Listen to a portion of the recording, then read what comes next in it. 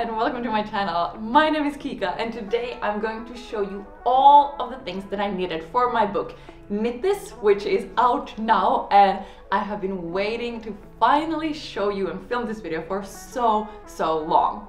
If you have been following along for the past year, you know that I have been working on this knit pattern book, and I even showed the behind the scenes process of designing and knitting some of the sweaters that are behind me. But today I'm going to show you all of them and also talk a little bit more about the book. The book is called Knit This, 21 gorgeous everyday knit patterns, and it comes in both English and in Finnish. And it comes in English and Finnish because I'm from Finland and we also really wanted to have the book available in local shops here in Finland where I live. So, as the name it says itself, there are 21 knit patterns. There are 10 sweaters, 2 cardigans, 4 hat patterns or beanie patterns, 2 pairs of socks, 2 pairs of mittens, and 1 scarf to choose from. And they are really ranging from more beginner friendly to more advanced techniques. And in the book itself, because I know there are a lot of people out there and maybe you who want to knit but don't feel that confident yet. So that's why I included a whole chapter on tips on how to read a knitting pattern. I know that that can feel really intimidating and overwhelming, so that's why I really wanted to make a whole chapter dedicated to that, because it really is less scary than you think once you sort of get the hang of it. There is also a whole chapter on care tips for your handmade knits, because of course if you're gonna put all this effort into making something, you want to make sure that it's gonna last for a long time. Then also, like, a little funny thing is some knitter slang, because there are all kinds of funny words out there when you dive into the world of knitting, so I just wanted to include that as well. Then there's also, of course, an introduction where I talk about my own relationship to knitting and the journey here. There's also a section of special techniques that are used in the book with some photo tutorials that you can use. And of course, if there are things that you don't understand, Google and YouTube are your best friends. If you'd like to order your own copy of Knit This, you can click the link in the description below. So it is available both in English and in Finnish, and there is worldwide shipping available. If you live really far away though and you want to skip the shipping costs, you can also order instead the ebook version. So that's a totally digital version where you get everything that is in this book, but just digitally. So I will leave the link in the description below. All right, but now let me show you what I've knitted.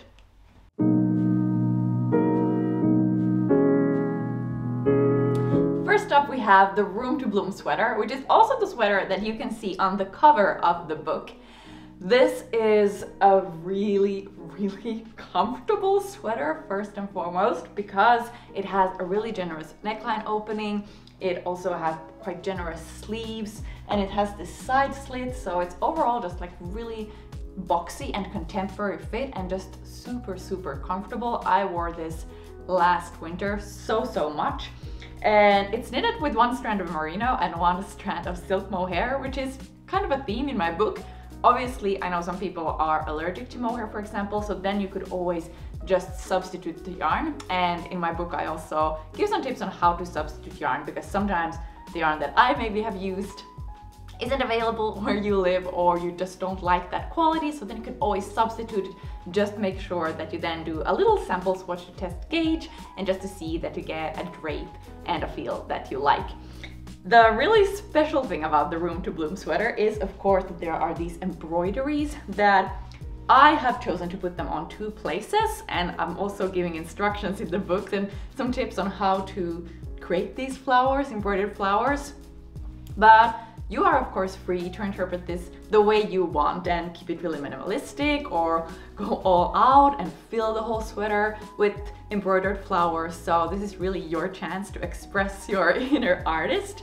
Or, I mean, even if you don't like the flowers at all, you could just knit the sweater and have it just as a really basic sweater, because I really love that it's so contemporary, the fit. You can wear it with jeans, you could wear it with a skirt or a dress, or with tight jeans or with straight pants. It's really versatile. And this is also, by the way, size medium that I am wearing. Moving on to the bubblegum sweater. This is definitely one of the sweaters that I've worn the most out of all of the projects that I've made for the book. And I think it's a combination of the fit is just so comfy. It's again a little bit oversized, and it's knitted with 1 strand of merino and actually 2 strands of silk mohair. And again, you're free to of course substitute those yarns. The name the bubblegum sweater comes from, I don't know if you remember, but when I was a kid, I loved those gumball machines outside of like supermarkets, and I would always want to get some of those. So that's where the name comes from, because these really remind me of those little gumballs that you would get as a child.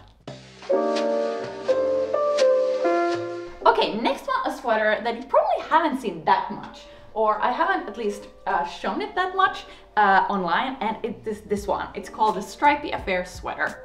This is really a sweater for anyone out there who can't decide on colors. I, for one, struggle so often with deciding on what colors to use, because I just want to buy like all the yarns. And if you have maybe some scrap yarns, or you don't have really quantity for one sweater, you could make the Stripy Affair sweater. So this one is again really contemporary fit, quite boxy. It has pretty wide sleeves, and it has a V-neck, which is really flattering for most body types. And again, quite oversized, but this one doesn't have any slit, and that's like a wide 2x2 rib on the sleeves and on the hem, and also up here on the V-neck. And yeah, it's just like a really good project, I think, when you can't decide on colors, or maybe you have some yarn that doesn't really, it's not enough for a full sweater, but then you could combine it and make the Stripy Affair sweater instead.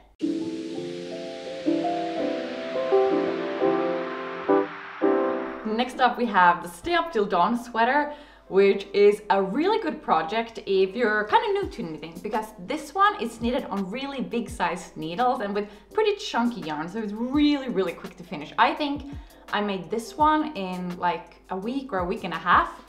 I mean, I did knit a lot on it, but still, like, that goes to show that you can really create something really quickly. And it's, yeah, I think it's like a fairly easy project to try if you're new to knitting. The only thing you have to do is that you knit this circularly from top down. I've used Drops Wish yarn, which is also pretty affordable.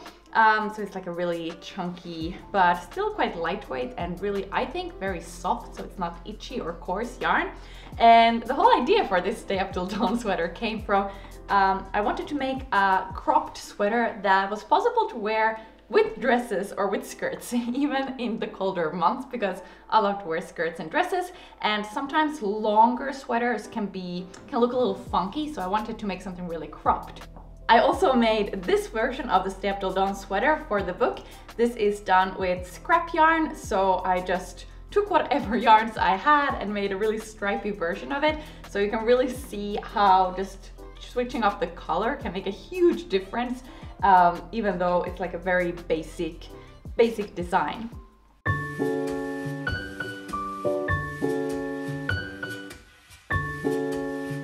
Next up is the cloud sweater. This one you might have seen before. This is the second sweater I made for the book, and it's called the cloud sweater. It's knitted with 2 strands of silk mohair. I've used the silk mohair by Knitting for Olive in the color Cloud, as a she, in the color Cloud, and that's why also I named the sweater Cloud, and also because it's just so airy, and I wanted to make something really, again, oversized that is really airy and soft to wear. Maybe on days when it's not like super cold outside, but you still want to wear something knitted. And this one is also pretty long. It has really gorgeous balloon sleeves. It's knitted from down on in this round up until the armholes, and then you knit it back and forth for the front yoke and the back yoke, and then you pick up stitches and knit the sleeves. And this one is really one that I have worn with lots of different combinations, and sometimes I just tuck it in like this if I think it's a little too long, especially with like skirts or again with like jeans. And yeah, it's just really a soft and nice one, and I chose a really light color because I feel like that really works so well with so many different combinations. Real quick, I want to say thank you to Skillshare for sponsoring this part of the video. You might already be familiar with Skillshare. They are an online learning platform, and they have over thousands of classes in all kinds of creative topics. One of the classes I've taken on Skillshare was by Emma Gannon. It was called Unlocking Your Potential: 5 Exercises to Build Creative Confidence. And this is a class that I come back to again and again. I am not naturally somebody who will journal, and it's not really my main thing, writing. So that's why this class was so valuable to me, and it's still a class that I come back to anytime I feel a little bit stuck or I just need a creative boost and some new ideas and essentially get out of my own way. If you'd like to try out, or if you're looking for maybe a new skill or just explore your creativity, or you're feeling a little stuck, I can highly recommend Skillshare. And you can even try it out now for free for a full month by clicking the link in the description below. But that is only the first 1,000 people who get this offer. So do make sure that you click the link in the description below to try it out and explore their huge library of online learning classes. All right, back to the video.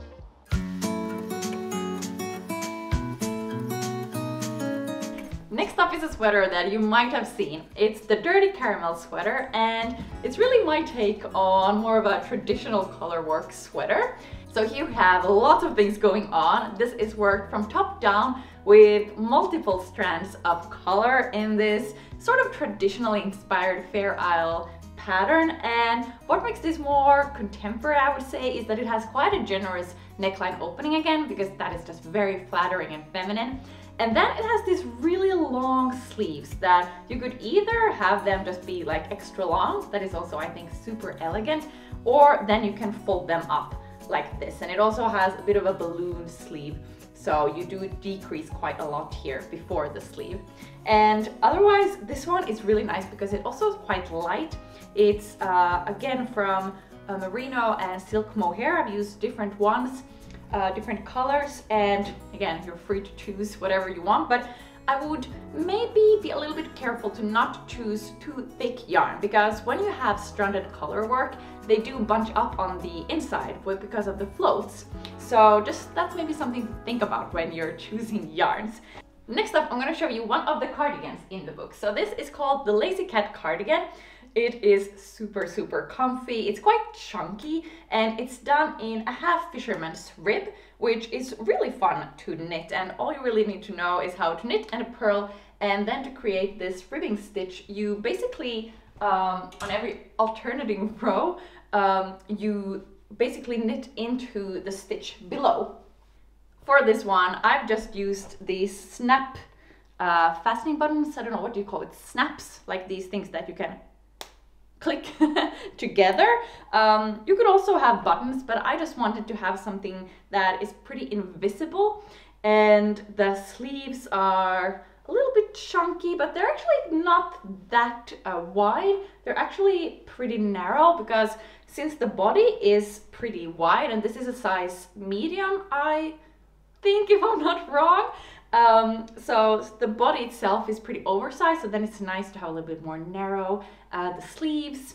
And this is worked from bottom up, so you do everything in just one piece, and then you separate for the fronts and for the back, and then lastly you knit the sleeves. While we're on the subject of cardigans, let me show you the other one that you might have seen me wear on this channel quite a few times already. So this is called the honey cardigan. This is actually the only design that is a design that I made long before I actually started to work on the book, and then I had already actually started to make the pattern, then I just procrastinated with it, and then when I started to work on the book, I just figured, maybe I will just include it in the book, because this is a pattern that has been really highly requested. So then I figured maybe it's just best that I put it in the book, so then everybody who's been asking for it can get it when they get the book. So this is called the honey cardigan. It's also a very cropped fit, because I wanted to be able to wear it with high-waisted jeans or with a dress, and I think it's really cute. It's done in half fisherman's rib, much like the Lazy Cat cardigan, but this I've used a much fuzzier mohair yarn. It's also super soft, and then the whole thing, of course, with this is that it has these crochet buttons, and in the book I give a tutorial with photos on how to create these crochet buttons. This is really like that final detail that I at least feel like makes it really professional, and it looks like something that you could have bought in a shop. is the Ivy sweater, and this is actually the first sweater that I knitted and created for the book. So it's crazy to think that exactly a year ago I was just starting to work on this and plan this. I have lately been wearing it so much because, again, this one is knitted with merino and silk mohair, and it's just super soft, and I really like the balloon sleeves, and I like that there's something going on here. So I think it's very decorative with this lace motif, and it has inbuilt increases into the motif itself, so they're really seamless and invisible where you made the increases, which is one of the great benefits, I think, with these kind of yokes. This one I've also just used with jeans or with dresses, and it's perfect for now when it starts to get cold, but it's not yet like super cold. So this is kind of a in-betweener, even though, I mean, it is really warm. So even in the winter, I've worn it quite a lot. I'd also say that the Ivy sweater, maybe if you have a little bit of experience and you're kind of looking to take that next jump and maybe try some cables and lace, I would definitely recommend this one because it is pretty intuitive, and the lace, there isn't like too much of it, so I think you could definitely do it. And if you're unsure, you can always turn to Google and YouTube and just search whatever is in the pattern, but I think that this would be pretty maybe easy to follow even if you're sort of newer to knitting.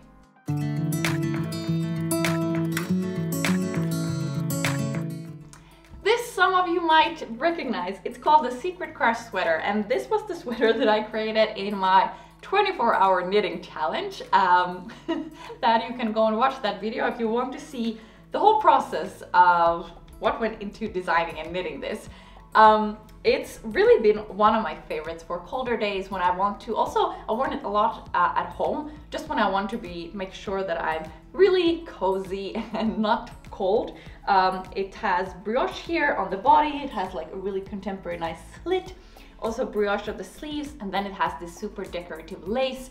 It's knitted from top down, and I've had 2 different yarns for this, so it became pretty chunky. And you would of course also substitute the yarns with something less chunky, so something that is a little lighter if you don't want it to be so thick.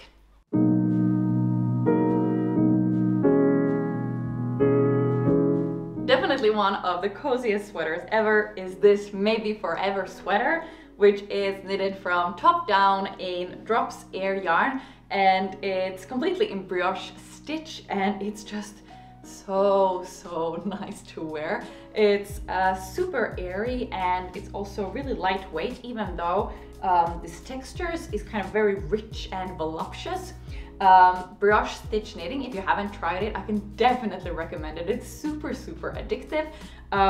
And this one I've just chosen to work in a really kind of light pearl gray color because I think that really makes the brioche stand out. And I've worn this a lot, so much, and it's just really a good like basic sweater that you can pretty much wear with anything. The idea for the name for the sweater, which is called Maybe Forever sweater, the idea behind that is really that this is such a classic piece that maybe, just maybe, it will be in your closet forever.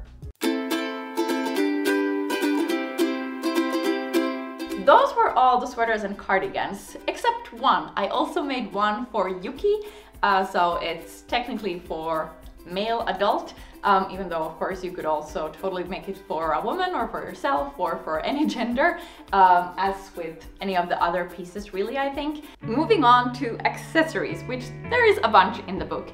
And the first one that I'll show you is called the Lighthouse Beanie. This one you might have seen on my feed and in the video previous. This, even though it's like a bright orange color, which is a color that I never wear until now, this has become one of my favorites. Last winter I wore this so much, and this is the one that I always want to gravitate towards and grab it or wear it. Somehow this pop of color is just like really, I don't know, it tears me up. And the whole point with this one is it's made like in a long tube, so you knit it like this, so then you really have, and then you wear it or fold it in, so it becomes double, and that just creates like the warmest, most luxurious cover for your poor ears and your noggin when it's really stormy and cold outside, which is something that you definitely need when you live in Scandinavia. Next up is the Quiet Delight beanie, which is completely knitted in brioche stitch, and I've also made one version in a kind of dusty pink, and this is more kind of like an olive. I think it's called Dusty Honey, the color. It's knitted with knitting for olive yarns. And this one, you can choose to either have it like folded now like triple, like I have it, or you can also fold it, oh, just double. Now it might look a little funny, but you decide basically.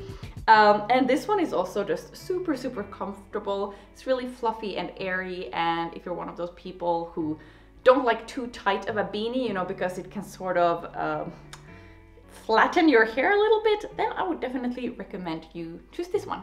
This one is called the Polar Paws beanie, and it is knitted with Sannes borsted alpaca, and you can see there are some cables and stuff happening, but even though you have these cables, this one you can totally knit up in one evening, like 3 to 4 hours, and you're done. You have a new beanie because it's knitted holding 2 strands of this Sannes borsted alpaca yarn, so it's just really quick to knit, but then you have the cables and the lace, which still makes it like an engaging project.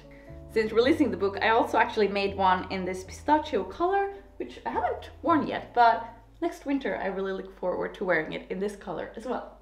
And the last one of the hats or the beanies is this one, which is called Hello There Mohair, because the name says it all. This one is knitted with 3 strands of silk mohair, and the trick is really that you can choose 3 shades of a color that are quite similar to each other, because that really creates this really nice and vibrant texture and depth to your color.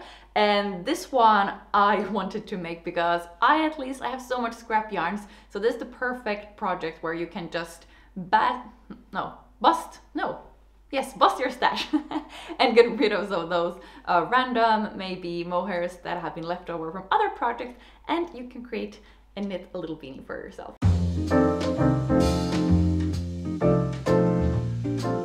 Moving on to mittens, so there are 2 pairs of mittens in the book. First ones are called the Sprinklify mittens, and they are just a delight to knit. Also really good if you're looking for a project to use some scrap yarns on, because you don't really need that much yarn, and they are knitted with stranded color work because that really creates a dense fabric, so your paws are not gonna get cold. I've used this Camaros Llama Oud, I think it's called. It has like really gorgeous color palette, and these are also like a project that you can definitely finish like 1 or 2 nights, maybe 2 or 3 nights actually, and really soft and nice to wear. And they're also like made sure that they're long enough so they really also cover some of that wrist, so you know when you have a jacket on that you don't get cold.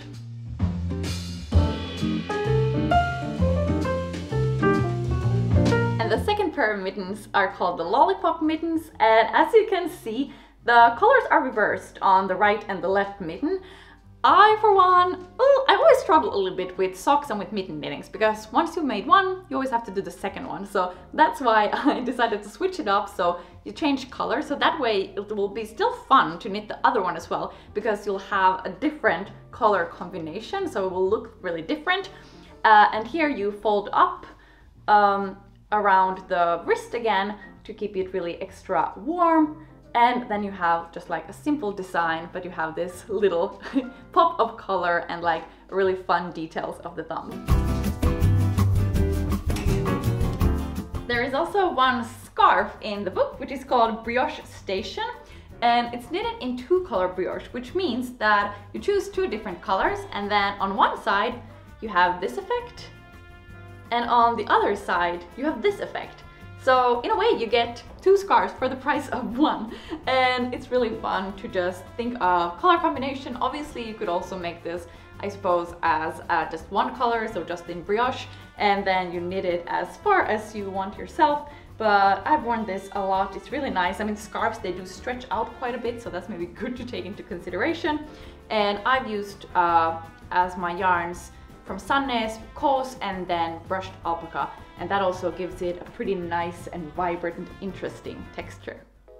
There are 2 pairs of socks in the books. The first one are called the Smart Heart socks, and these were really inspired actually by my grandfather, because he would wear woolen socks in his sneakers all throughout summer, and then in winter he would just change the sneakers to winter boots. And the good benefit with woolen socks is that in the summer they are really breathable, so they keep you kind of fresh, and in the winter they keep your feet warm.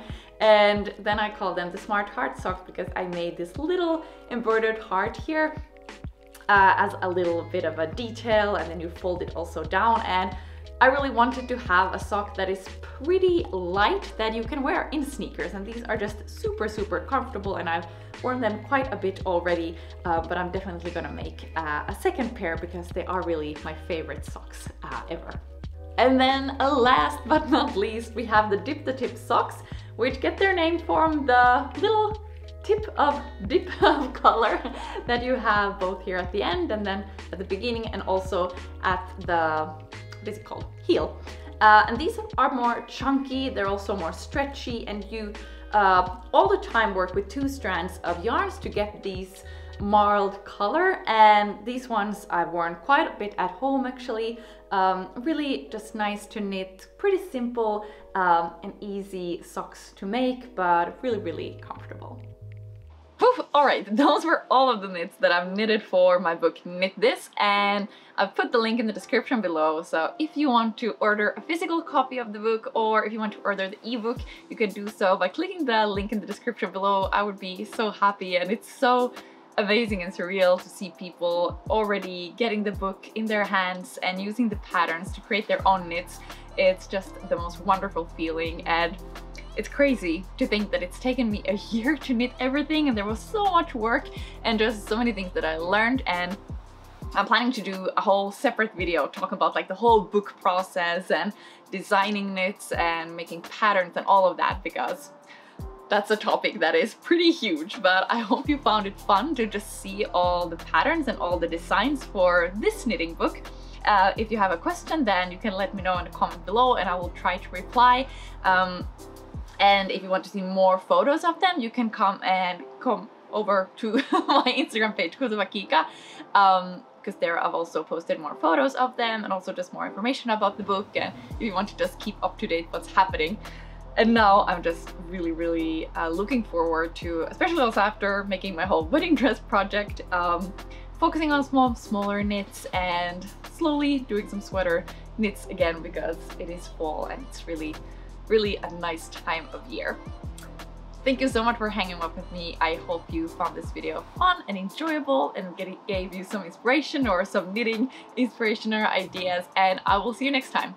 Bye!